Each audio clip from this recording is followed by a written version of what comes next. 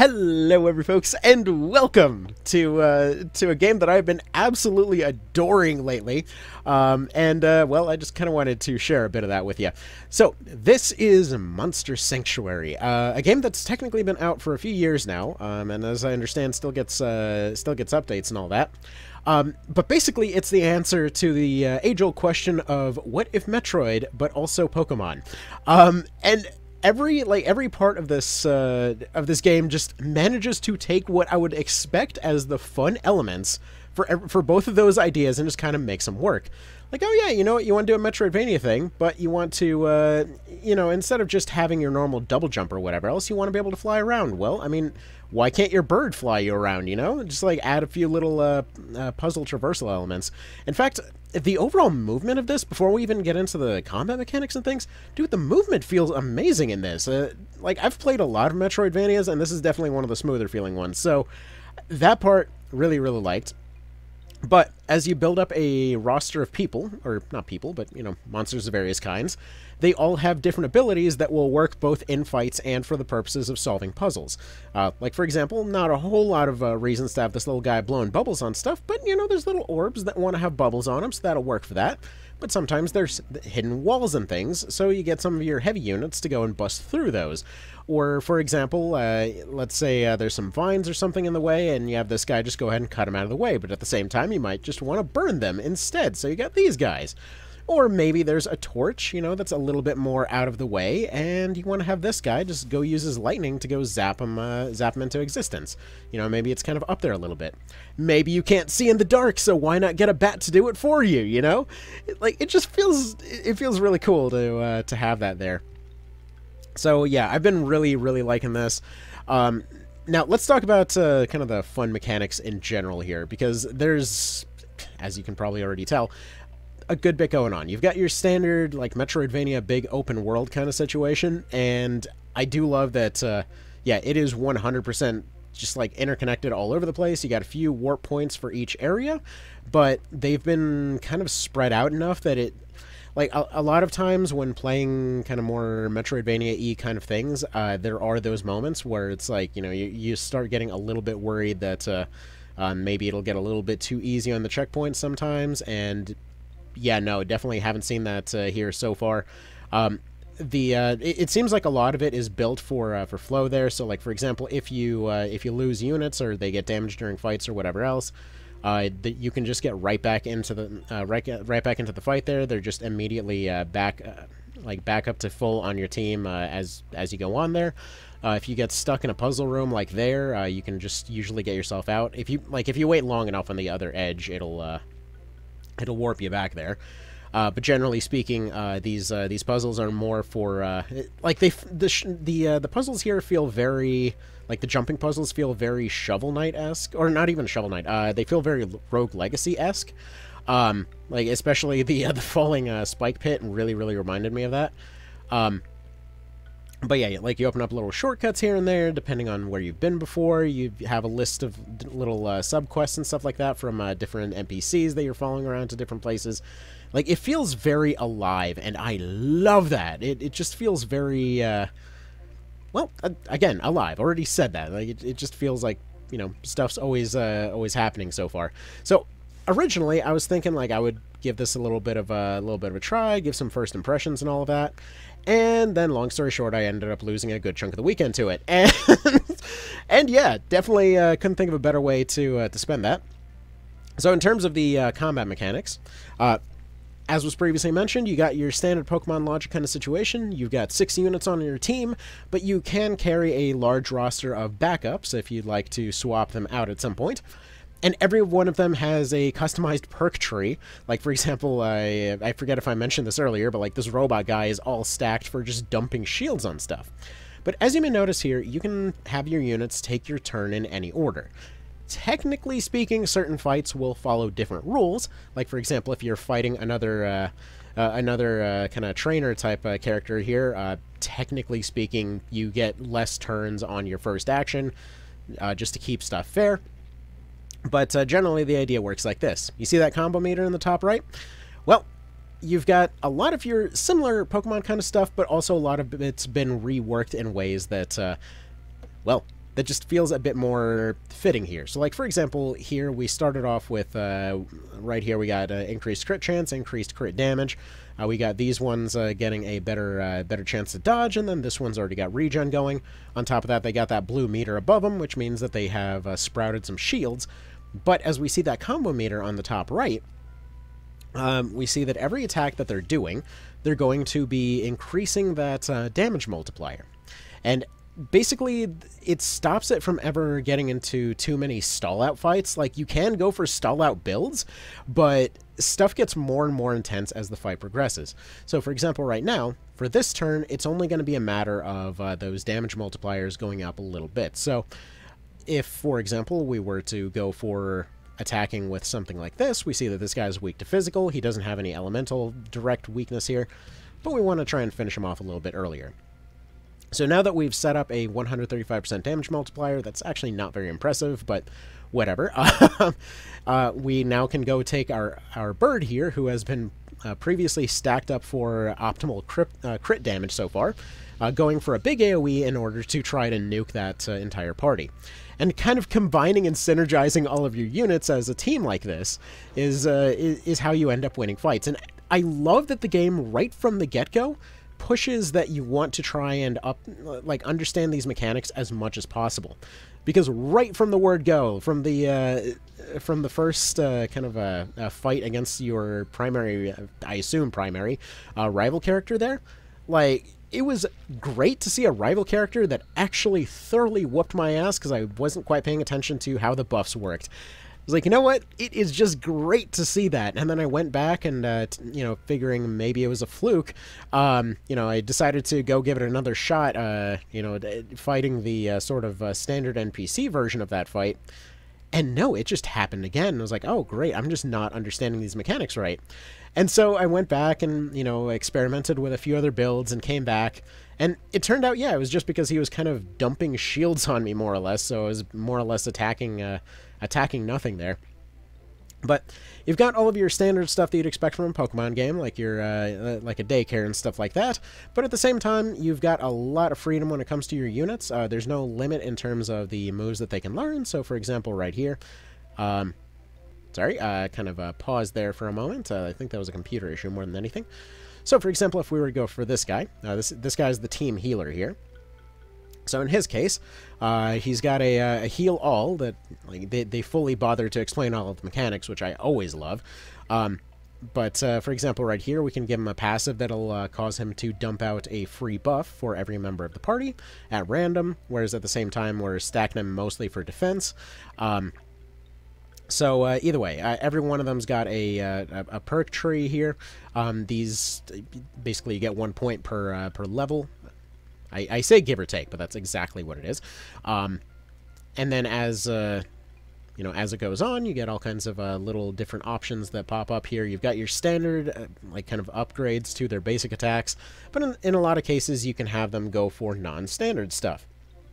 So, for example, like I said earlier, right here, I love the fact that this guy just dumps shields on multiple occasions just to have everybody running around with hyper armor. Whereas, for example, Burb 9000 over here, my starter bird, is just entirely running along, trying to land crits as much as possible. Whereas this one is all about poison, and so, for example, right here, like, this one is getting a self heal every time they manage to land a poison on somebody.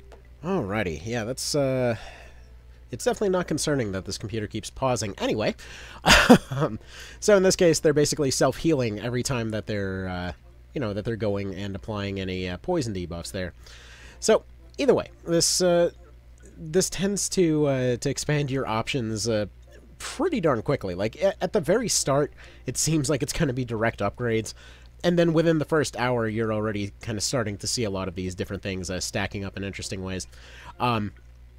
So, like, for example, this guy right here, technically speaking, he's set up as a crit, like, self-healing, bleed stacking, kind of AoE cutter kind of unit. Whereas right here, we can see that he's got another move that allows him to attack a guy 5 times, but has a chance to apply this bleed debuff here, which then stacks with this one, which then also stacks with this one, which means that every time they kill something, they can take this bleed debuff and just kind of shift it around the whole enemy team there. either way, there's a lot of stuff. There's a lot of stuff going on, and again, it seemed like it was going to be overwhelming at first, and then it seemed like nothing was immediately happening at first. But man, oh man, like everything started progressing at what feels like the exactly perfect rate in my eyes. So, either way, definitely love it in terms of the combat mechanics. Love it in terms of the traversal mechanics. The world feels very vibrant. There's a lot of details going on in the background here. I love that the jumps are not necessarily difficult as much as just you know, occasionally a little bit tricky. There's a lot of little hidden secrets, but they don't require intense amounts of precision. And honestly, if you ever have an issue with any precision jumps, just get any flying unit and they can just kind of hover you in place for a minute. It feels very good. Like, it feels very, very, very good. So, I love that. Also, there's kind of an evolution mechanic. So, let's see. I'm pretty sure you're the one that evolves off this. Like, I just got this a little bit ago. So, let's go ahead and, yeah. Someone was asking me earlier if I had this guy's name wrong. No, I didn't stutter. This is Butterfry, the burning moth. Oh yeah, there's also, if you like Legend of Mana, there's also a feeding mechanic, wherein all of their stats are also changed based off the last 3 meals that you gave them. So that's fun too. Ooh. Okay, burn stacks, that's fun. Ooh. Yeah, you know what, I think I might actually have to slot this guy back into the team. Seems like a pretty solid respec for this guy. Let's see. Why can't I access his 10 plus yet? Didn't learn the prerequisite skills, but I did, I thought. I guess I needed that one to move on. Okay. Anyway, yes, big explodey butterfly with big crit chance. What's this? Cleansing burn. When an ally applies burn on an enemy or when an enemy takes burn damage, 75% chance to remove a buffer. Ooh. I like it. And so, like, this is just kind of how it goes. You just start looking down the list of, like, oh, wait, you know, this isn't going to do much. This isn't... Oh, wait a minute. Oh, wait a minute. Here's this other thing over here. Oh, wait, this can be... Oh, and, like, you just keep noticing all these little, like, little fun synergies with all of these things. But, yeah. Feels very, very good. I'll say that much. It's felt very nice to go through this whole thing. Now, I want to point out, even in terms of customizations and things like that, obviously you can custom build every one of your units. You've got individual equipment inventories for every one of your units and all of that. But on top of all of those things, you also have, if you want to customize your person here, you can actually go through and swap him out for any of the other characters as well. I'm assuming these guys are bosses or something based off the silhouettes, but yeah. Those are another thing. Like, for example, on Total Accident, I had my my character start off as the lady character, which, yeah, they were looking extra stylish there for a little bit. But you start off with this cool feathery hat look. You can change that to whatever you'd like, whenever you'd like. In terms of other customizations, you got little shops all over this stronghold area here. Again, just feels like a nice little hub that you can go back to at any time. If you ever have any extra kind of units here, like, for example, right here, they give you little thingies for donating certain units. So, like, right here, I already have one of these guys that's currently somewhere else. So, we'll do that. They gave some extra items for that. And again, you just get, like, little items for this. Druid... I think I already have one of those. There we go. So I'll put those in. I want to try that Glowfly there. And what's funny is going back to those Pokemon inspirations, I love that there's even a little kind of mini joke there. That you get little journals here, for your monster journal here, kind of explaining what each of these do. This is basically your Pokedex kind of situation. And I love how the guy just runs up and is like, yeah, my uncle invented these books. Oh, it's just so freaking charming, you know? I love it. Oh, it's just so nice. It's so nice. And yeah, they even give you a little, like, loot table for every one of these. But yeah, it has felt good. So yeah, I'm sure there's a lot of types that aren't on there. And so a lot of the, at least this portion of the game so far, has involved kind of tracking down and fighting boss units. Some of which have unique properties, like, for example, one of them that I was going and fighting involved it involved fighting a guy, basically like this rainbow bird thing that just kept changing its affinities every single time. So, like, every single round you'd hit it with something and it would swap out for something else, which, again, you know, that was a fun little, like, Pokemon mechanic there for that, too. Oh, and I love this music. Like, this music just does for me. So this is the sort of, like, trainer fight music, and, yeah, it's good. It's really good. So this is what I was mentioning earlier about having certain fights where, for example, your rules are a little bit different. So, like, right here, because we're fighting a person, we got to be fair. And since we get the initiative in this fight, we only get 2 actions. So we make the most out of our 2 actions, but then we're all right back to normal rules next time. However, if this fight goes on for long enough, everyone starts stacking a buff called Infinity, wherein they start getting 25% bonus effect to everything that they do every round, which is just a really fun surprise, because it basically just translates into everybody just suddenly wrecking each other in one gigantic dramatic last stand. It's nice. It feels so good. But yeah, when I was hearing folks tell me that this was awesome, I didn't expect it to, you know, have this much stuff going on. It legitimately, like, when people were telling me about it, it just sounded like, oh, you know, you basically just do the Metroid thing with your, you know, with a few little Pokemon things. And, you know, that's kind of fun. Nobody told me it was just a, you know, circus of buffs and debuffs. This is awesome. I love this kind of stuff. Like right here, this like chunky dude on my team right here, he's stacked for health. Why is he stacked for health? Because him having high health boosts the rest of the team, because every time that he heals, every time that he exists, he's got a passive that gives a percentage of his health to the rest of the team. But so you might be thinking, based off the previous perk trees and stuff, like, you know, maybe you would always want to use your strongest moves here, right? Well, take a look at this. With every move having a kind of a different property to it, the actual difference between these moves is something like maybe 1 hit and 5% of damage, right? So, like, for example, Ice Hail 1 is 3 times 60%, whereas 4 times 55 is Ice Hail 2. But the thing is, your actual kind of mana burn for this whole thing is nearly twice as much. So in a lot of cases, you're actually kind of making that choice in the middle of the fight, whether or not, like, instead of, like, the whole Pokemon PP system in this one, it's the mana system here, wherein in a lot of cases you might potentially just take a basic attack, or maybe even just take a weaker spell type attack in order to kind of save up for a bigger move down the road. So, like, he has Ice Spears that he doesn't use very often that are there as kind of very specific niche for the team in case they need to have water coverage. Whereas, for example, for the most part, he's there to set up for others, just kind of sustaining everybody through health here. Whereas if we wanted to go for a far more kind of defensive setup, like right here you see that he's also taken hits for others. Whereas if we wanted to go for a far more defensive setup, at any point we can swap out one of these 3 for a Dew, the robot guy, so we can stack both regen as well as overshields. But then at the same time, if we just needed to kind of go for a stall strategy, if we were looking to maybe save some of our hitting power for later, and we just wanted to stall out the fight until Infinity starts triggering, then potentially we might want to go for, you know, something along the lines of putting in our jelly over there in order to give everybody a big heal. Whereas in this case, we can just have our chunky guy heal everybody, because his healing scales off his own health, which is just... every part of this setup feels so good. Every mechanic is just intertwining with another mechanic. Everything is very upfront about what it scales with. There's a lot of just fun min-maxing you can do. I love it. I really, really love it. And I know people have been telling me to get on this for years now.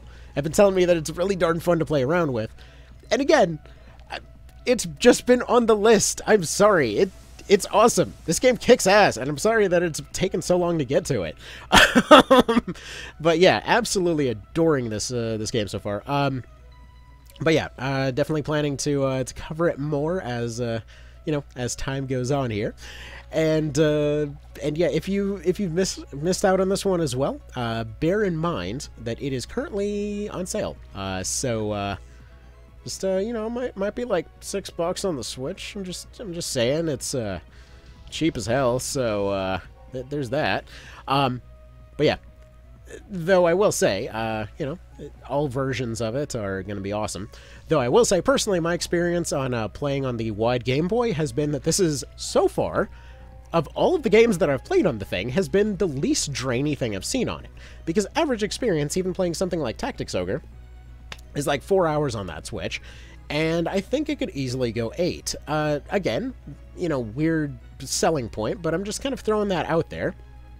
If you were looking for something to play on a long trip, then there's that. Also, that probably wasn't the most effective move to make, but whatever, I want to explode these guys again.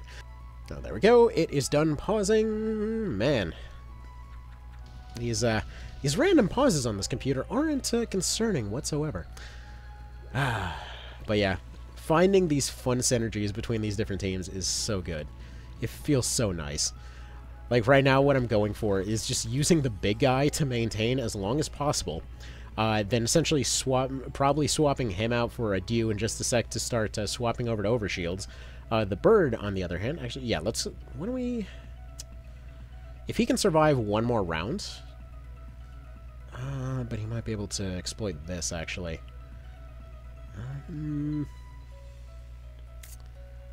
Yeah, it's got... Bleed stacks are good. Basically, the more you do, you can kind of get some pretty ridiculous damage going. Actually, no. Let's go ahead and swap him out for the shield guy, because that will immediately give us more shields. There we go. See, like, if we ever need an emergency swap in, this guy comes in and just gives everybody shields. Dang it, computer, why are you pausing again? Stop doing that. Alright, and we're back after rocking out to the music for a little bit here. I really wish you would stop doing that, but hey, you know what? That's not the game's fault. That is entirely my computer.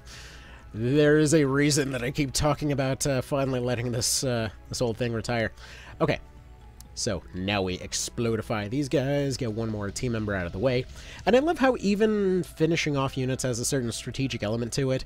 Because, for example, if you can set up a case where somebody gets knocked out at the end of your round, you can more or less guarantee that they will have one less action for next round, rather than trying to finish them off right now, because if, like, for example, we were to finish somebody off at the moment, then potentially we might see a case where they would get a third guy in, and they're coming in fresh, and they might have a big AoE that they can follow up with. Whereas, for example, you know, if we're doing something like this, it might be a little bit different. You might notice also the whole physical special split is in full effect here, with some things being weak to physical, some things being weak to magic. And I love how there's kind of a score system. If you look at the different units there, you might notice those little ratings between their, like, attack, defense, all of that kind of thing. And while it does tell you exactly what those values give you, it's cool that it has a kind of clearly on display, like, preference for how stacked they are for a particular thing, right? Not to mention, if at any point you forget what a debuff does, you simply hit a button, and right here, and it'll just tell you what's going on. Like, they're getting, for example, less mana cost by doing this, or, you know, they're dodging because of this, or, for example, actually, this was one of those little subtle changes from the Pokemon formula that I really, really like, where instead of paralysis wasting turns, and therefore kind of seeming like a delay, when somebody is shocked, basically they get an additional 50% attack for one of the hits hitting them, if that shocked unit is hit. Anyway, just kind of throwing that out there as a bit of a thing. There's just mechanics on mechanics on mechanics, and I do love me some mechanics porn. So there's that. Oh man, that crit build is fun times, I will say. Like right here, I don't even care that this attack isn't super effective against most of them, but that's a good way to finish it off. And there we go. What do we get for doing that? Let's see, have other teams prepared. Neato. We get a skill potion, which apparently gives you a skill point or something. I don't know. Keeper Seeker. Alright. Let's see. Does he have another one? He does have another one. Okay, because I forgot I got a promotion last time. Because you also get promoted as you go on. And supposedly... Oh, by the way, if you ever have a team comp that you particularly like, you can actually save them and name them and... you know, it's just good times. Wait, what? There we go. So, yeah.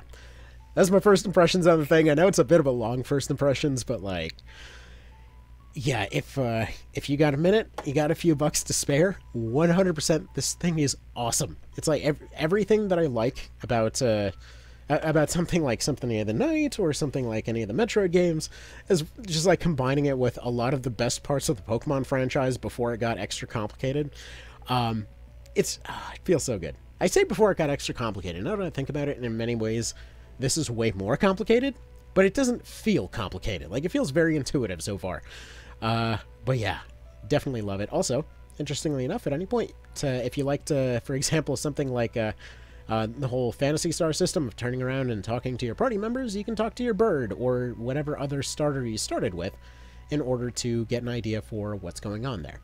Now, I don't know what the other starters do, but I do know that I'm very happy about picking my hoverbird here. Yes, technically the other bird right at the very start can do this too, but this is never not can be fun, and also this bird explodes things with crits, which I really love. Alright, anyway, y'all have a good one, take care, and I'll see you in the next one.